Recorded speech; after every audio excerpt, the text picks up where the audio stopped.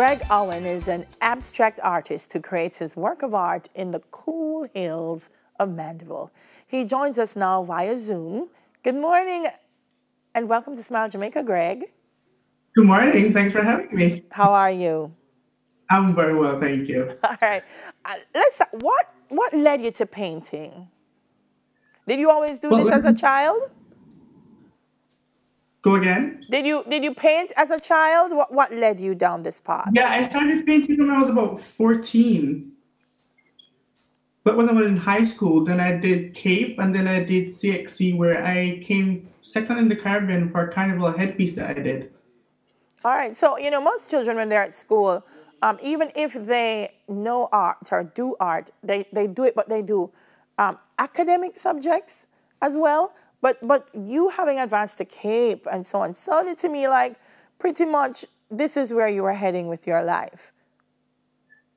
It lights a fire inside me and it makes me feel, like the world doesn't exist. So yeah, it's part of me and I'm just excited to be doing art. What school did you go to? I went to Meadowbrook. Meadowbrook. So Yeah. at school, when the teacher said, Greg, you have talent, let's pursue this, were you initially excited to go down this path? What did your parents say?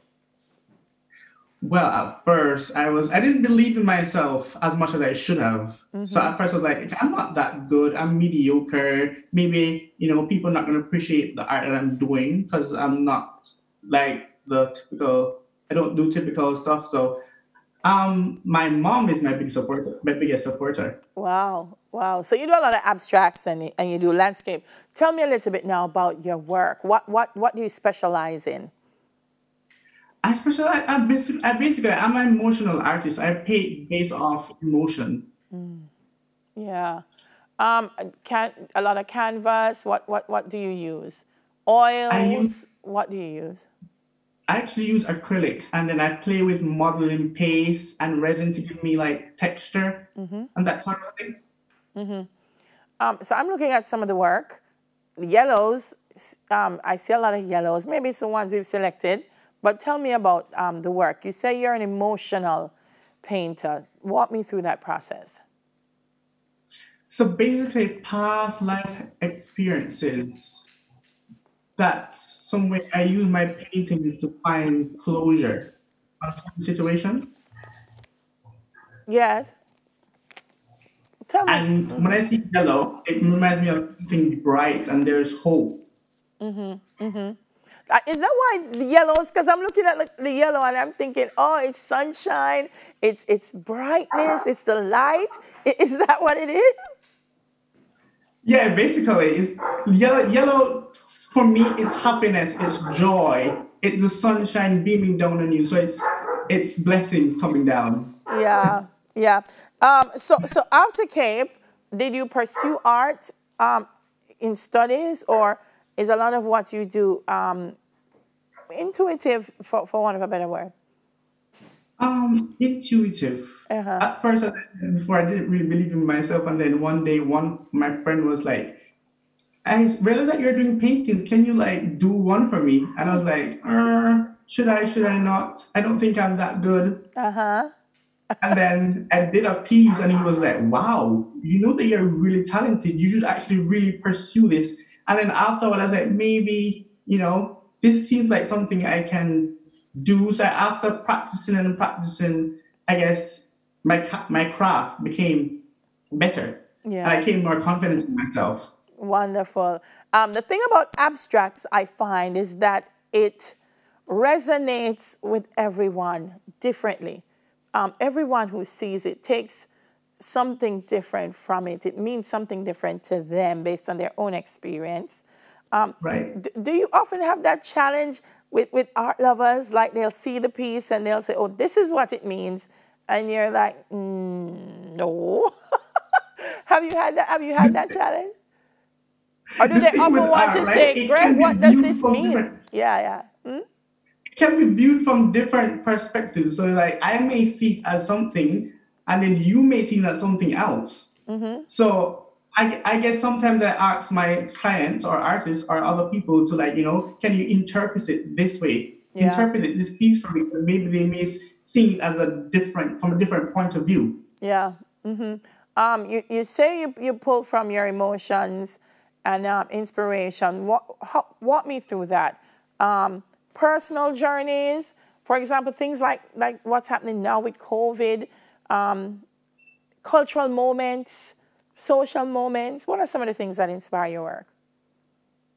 Well, as I told you, my mom, she's my biggest supporter. So some of them are like emoting love, compassion. Some of them were, some of my family didn't exactly support me doing art. So sometimes it's like I create art as a space of freedom. Yeah, yeah. So I can like, Yeah, I'm seeing vibrant colors. yeah, Is that a signature of your work? it is. Tell me about that, because I find the choice of color for an artist is a very significant thing.